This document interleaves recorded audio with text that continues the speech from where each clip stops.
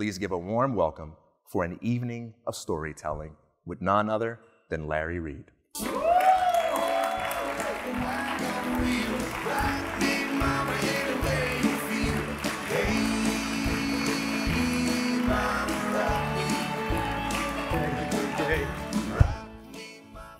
Thank you, TK. Larry, it's good to be up here with you, man. Oh, golly, I'm thrilled. Whoa, if I can get this chair to stop. Yeah. You know, I was telling my wife just the other day that one of my goals in life is to be as prolific and powerful of a storyteller as you. Hey, thank you. What's wrong with this chair? That's all right. I'll put one foot in there. Looks like we're going to get a new one. Well, you're good at jokes, too, so you might have some material right now. All right, so for people that are new to this kind of event, this kind of space, there are certain words that get thrown out a lot. Words like liberty, philosophy of freedom. What do those words mean to you? And what is a story that captures your understanding of that? Well, liberty, to me, means the absence of the initiation of force. Liberty is what you have when you can live in a society where no one attacks you by depriving you of an inherent natural right that comes with you upon the moment of your birth. As long as you're left alone because you leave others alone, you have liberty. It's the initiation of forces that is at the root of so much harm in society. It's different from, say, retaliatory force, which is responding if you are first attacked. But throwing that first stone is something I think we should devote ourselves to try to stop and to prevent and not commit ourselves. The philosophy of freedom is the second point you raised, right? Well, once you understand that humans are, each of us, unique and precious, that no two people who have ever lived have been precisely the same, then you realize that we're not a fleet of robots waiting to be programmed by some central planner at the top, but rather to be fully human, we each have to have considerable freedom to exercise our uniqueness. The philosophy of freedom, of course, has that at its core, but it's so much more than that. It is the philosophy of self-improvement, of recognizing that if you really want to change the world, you have to start by changing yourself, improving yourself, being the best example you can possibly be. It means a lot about how you interrelate with other people. It means respecting the lives and the property and the rights and the contracts of other people. It means living a philosophy, not for the moment, but for your entire life. Once you understand the importance of freedom, you commit yourself to it, and all those elements that make you a special, unique, wealth-creating, value-adding individual. So I have a chapter on this in the book that you just touted, Are We Good Enough for Liberty? So I hope everybody will pick up a copy and you can read about it in a little more detail. Leonard Reed talked a lot about self-improvement. You talk a lot about it. I've had people ask me before, what in the world does that have to do with economics? What's your answer to that? Well, if you want to succeed economically, you have to discover where you can add value. And before you can do that, you have to understand yourself and what your talents are, what your abilities may be to provide service and value to other people. So I think there's a direct connection between the two. All right, what's your story, Larry? When did you come to embrace this philosophy of freedom? I know many of you perhaps have heard this before. I know you know it, TK, rather well, but my mother was not all that interested in public affairs and political or economic ideas, and my dad's interest in those things was pretty minimal. But he planted some great instincts in me, anti-authoritarian instincts. And some of you may know the story I've told before about the incident in third grade when my father decided he was going to take me to Florida to visit relatives for a week. And I was in public school, and I mentioned to the teacher that we were going to Florida. And she just immediately said, "He can't do that. You can't go to Florida. He can't take you out of class for a whole week." And I went home just terrified. I thought, what's she going to do? And she said she was going to tell the principal. She did, and he called. And I remember hearing my dad's side of that conversation. He said, he listened carefully. He was not an impetuous man. He was very patient. But when the principal was done, he said, and this is verbatim, I remember it like it was yesterday, he said, "He's my son. We're going to Florida. Don't call here again." Click. And hung up. And oh, he was my hero. So I think he planted those instincts. But it was a movie, The Sound of Music, that my mother took me to in 1966 when I was only, 12 or 13, that made a huge difference because I saw that as, wow, this family just wants to be left alone. And here's this rotten foreign regime that's coming in, taking over the country and trying to draft the father. And my mother said, this is a true story. And so I started reading a lot about the history of pre-World War II Russia, Eastern Europe. And then when the Soviets invaded neighboring Czechoslovakia, neighboring to where the movie was set, Austria, in 1968, I really came alive. I just saw, I still get goosebumps thinking of it. I saw these tanks and troops invading this country for no more reason than that people there wanted to be free, that they were talking about having free elections and freedoms of speech and press.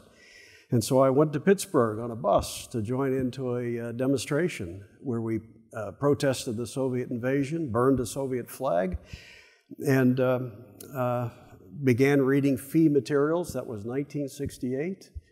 And the message was, hey, if you want to be a good anti-communist, you can't just be against tanks in the street. You've got to know your morality, your philosophy, your economics, your history. And so I just devoured all that. And very early on, I decided in some way, advancing these ideas would be my career.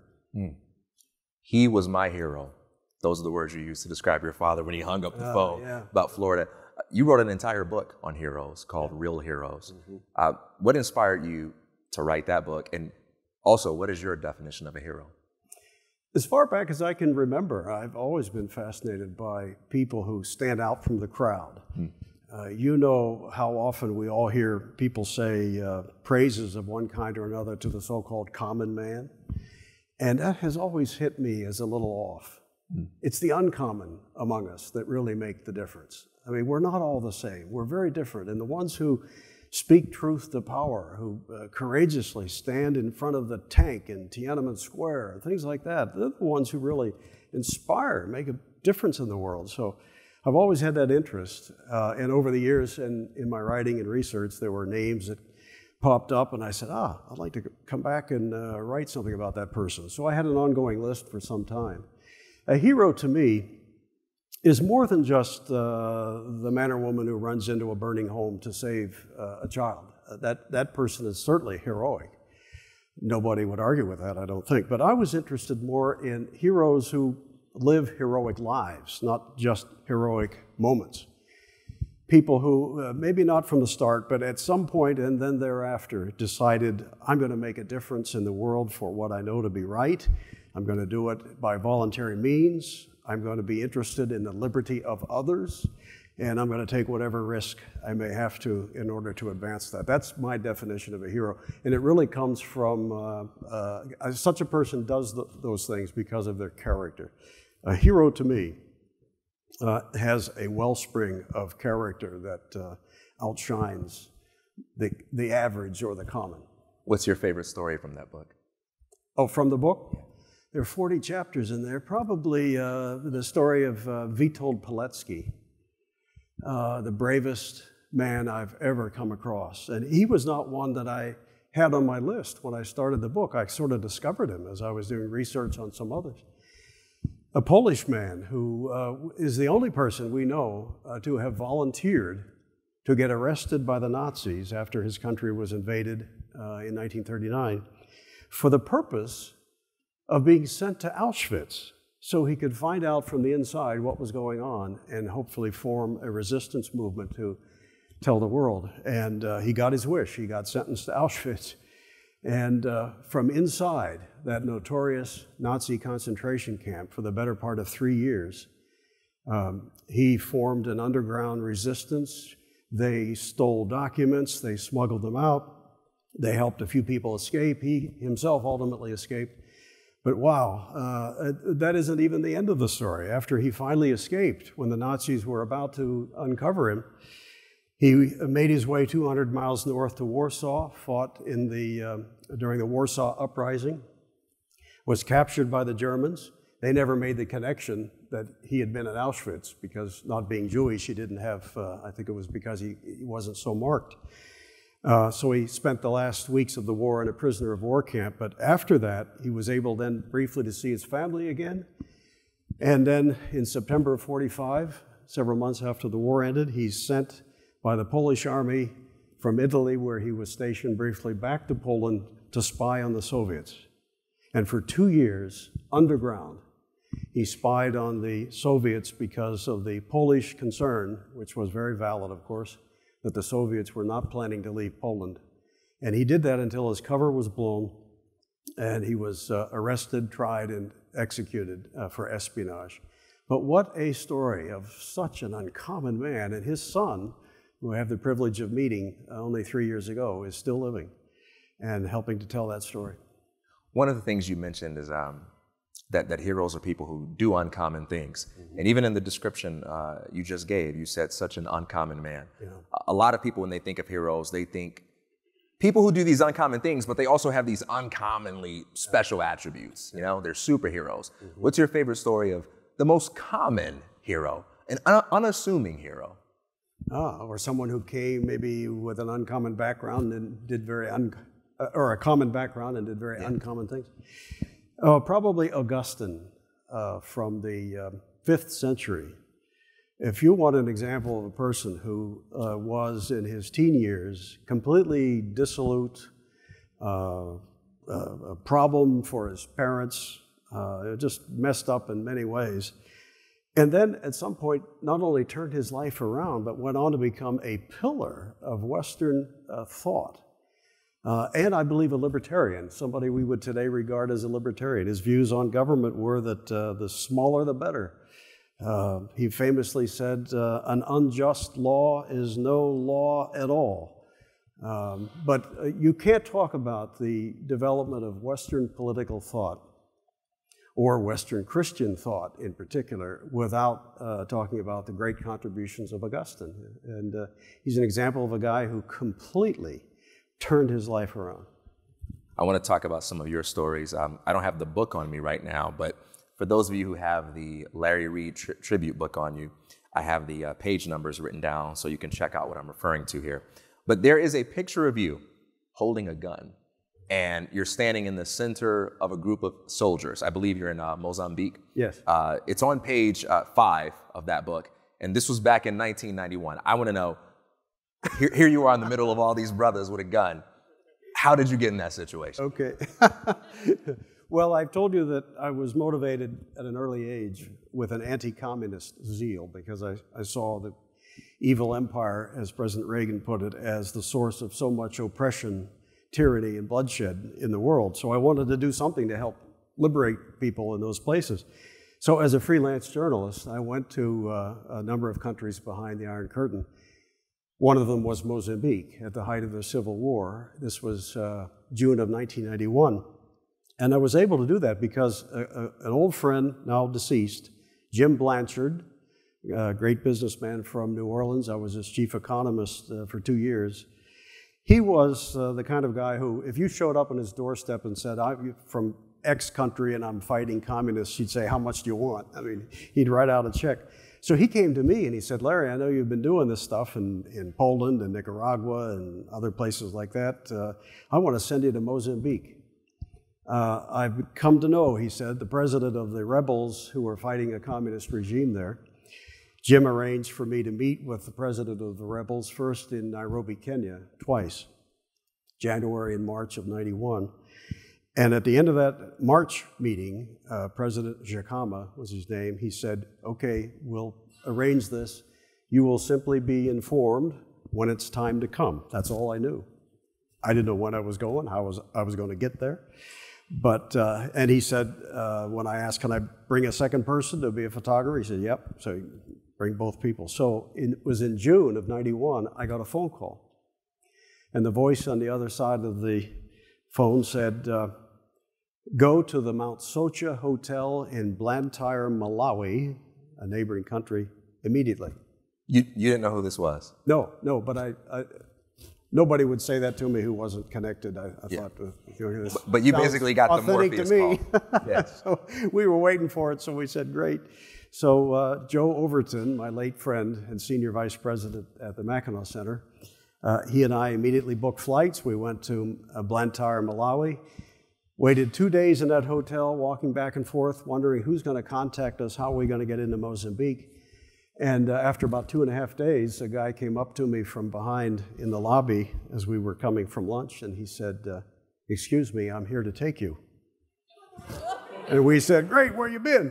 So we went with him to the small airport outside of Blantyre, got in his little 4-seater Cessna 172, and as long as we were in Malawian airspace, we flew at proper altitude, but when we hit the Mozambique border, he dove, because it was broad daylight. We could have been shot down if the government knew that we were doing this. They would have put the MiGs in the air. And we flew at treetop level about 200 miles until the rebels, this is all on videotape too, they had carved an airstrip out of the bush. And as we were landing in that airstrip, I said to Joe, I said, this is not wide enough. The wings are going to clip the trees. Well, they had calculated, and the pilot was so good, we just missed the trees, landed, a bunch of rebels came in their uniforms, they pushed the airplane under the canopy of the trees, put us on motorbikes, and off we went several kilometers to rebel headquarters where President Chikama was waiting for us, and we spent 2 weeks there, even venturing out into the liberated areas on motorbike to visit with villagers who were so thankful that their village had been liberated from communist rule. So that's the long and short of it. Okay, I was wondering this the whole time you're talking. Have you ever been in a situation where you feared for your life? Well, on that trip, there was one moment. I didn't fear the plane ride in. You might think, hey, with the possibility of being shot down, wouldn't you be afraid? I thought we were not in a problem there, that we were going to make it all right. But when they organized a motorcade, the rebels, to go to some of the villages, Joe and I were talking and we were venturing a guess as to what it was going to look like. And I said to him, well, they'll probably put us in the middle bikes and the guys with all the guns will be in the front and the back. But they put me on the front bike with President, and that picture I think is in the thing that my staff has put together. They put me on the bike with President Chikama. So I thought, oh, gee, if anybody is not such a good shot and they're aiming for him, they might get me. That was the only time when I was worried. But nothing happened. There's a picture you have with Margaret Thatcher, and I believe I have it. It's on the back page of the book. This was in 1996, and the two of you, it's just a face-off. It's an intense stare. She's looking at you, you're looking at her. What's that moment all about? Well, that was one of 2 times I met with Margaret Thatcher, and I really think so highly of her. Second time was dinner with her and a small number of people in London. But on that occasion of that picture, that was 1996 at a FEE event. It was our 50th anniversary, and it was held at the Waldorf Astoria in New York City, and Margaret Thatcher, then out of the prime ministership only, not even 10 years, came and was our speaker. And so we had an opportunity to meet with her privately, and I'll just never forget that. She truly was the Iron Lady, but she could also be just as gracious as can be. Can I tell a quick story? Please. About her? This is not from personal experience, but it's one I love to tell because the inimitable Peggy Noonan told this in the Wall Street Journal a while back. She said there was a time when Margaret Thatcher had just won the Falklands War. She was at the height of her popularity. She had an all-male cabinet, and they had just had a cabinet meeting, and all these guys were kind of like, "Oh, Madam Prime Minister, you're so great." And she didn't want yes men. She wanted people to have the courage to speak up. Anyway, after this meeting, they adjourned to the adjacent room for dinner, and a waiter came up first to the Prime Minister and was about to ask her what she would like, and she just blurted out, "I'll have the beef." And the waiter said, "Okay, Madam Prime Minister, what about the vegetables?" And she said, "Oh, they'll have beef too."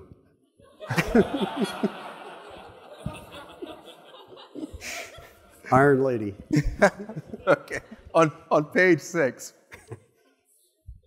there's a picture of you in Egypt, and you're riding on a camel. I believe this is 1996. Mm-hmm. What's that all about? What's the story behind it? Oh, that was pure vacation. I did go out to the Suez Canal, but I didn't have any speeches to give on that trip. And my assistant at the Mackinac Center at that time, Kendra Schroed, and I went, and we spent about a week in Israel and a few days in Egypt. When we went to Egypt, we wanted, of course, to see the Great Pyramid, so that's why you see the Great Pyramid in the background. But we actually went inside. You have to kind of crouch because it's not high enough even for somebody as short as me to walk straight. But we went all the way to the center of the Great Pyramid, to the area where, at one time, a pharaoh must have been buried there. He's gone, though. But that was kind of cool to go right inside the place. And so we thought, we're in Egypt. You got to get on a camel somewhere, and so we did. So one of the things I love the most is the opportunity to learn from successful people about how to overcome failure. I love to hear a story from your life where you failed at something and how you turned that around or found the strength to get back up again. Mm. I've made many mistakes. I've had failures.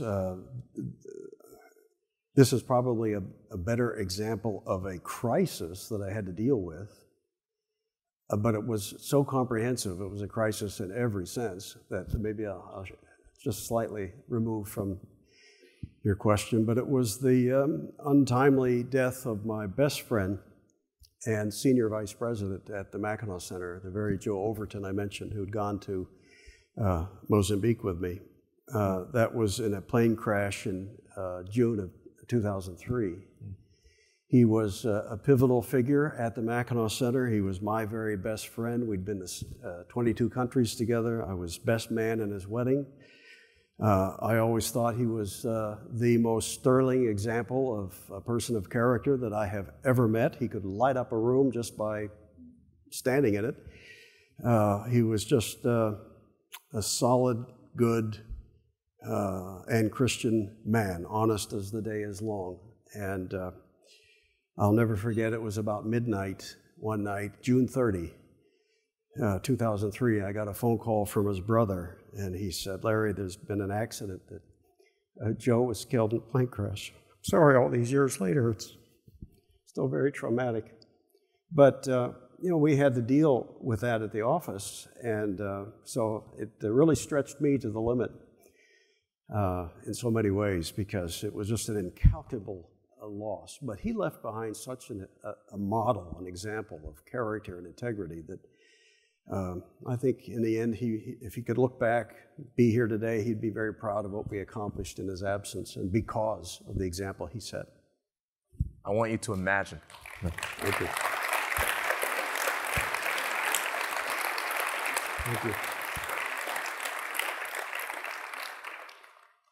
My final question for you. I want you to imagine that he's looking down right now from heaven and he hears this whole conversation.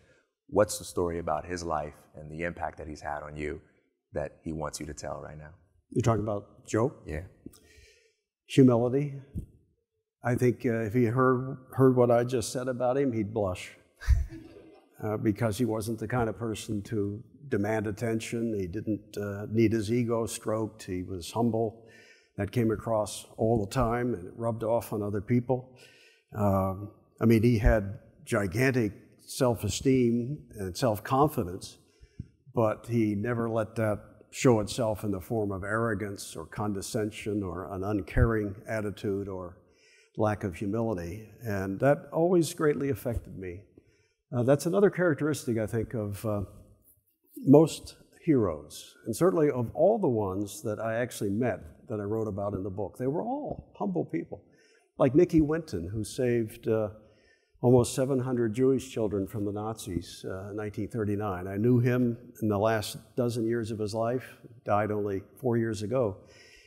And I took students over to England many times to meet with him. And I had them watch the documentary about him, say, this great man who saved so many when he didn't have to, I want you to meet him. And they were always in awe.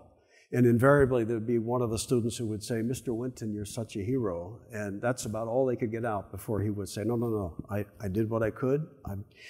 So many other people were able to do more, and so many others didn't make it through at all." And, so I think Joe would say, "Larry, maybe I wasn't as great as you thought I was. I think he was. But he certainly taught the value of humility. And that doesn't mean running yourself down. It means recognizing, as Leonard Read did, that as smart as you may be, there is still a universe of knowledge out there that you don't know. So life should be an endless learning project from start to finish." Larry, they say that the greatest performers in any craft are the ones who are students of the greats. And it's clear to me that you have not only studied heroes, but that shows forth in your life, because you're not only a hero to me, but a hero to so many. You've influenced so many people's careers, so many people's lives, so many people's pursuit of truth. Thank you so much for gracing us with your presence. Thank you, TK. Appreciate it. Thank you all so much. Thank you, TK. Really